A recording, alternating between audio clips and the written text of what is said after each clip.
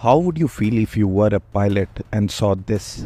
This was the cockpit of Concorde, a revolutionary plane that could fly over twice the speed of sound, drastically reducing travel time, and nothing could ever replace it. Flights between New York and London took only about 3.5 hours, compared to 8 hours on regular planes. That's not all. Concorde's 4-engine had afterburners and the movable nose.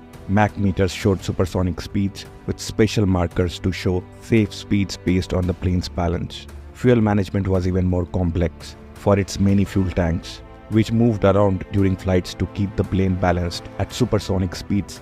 Incredible.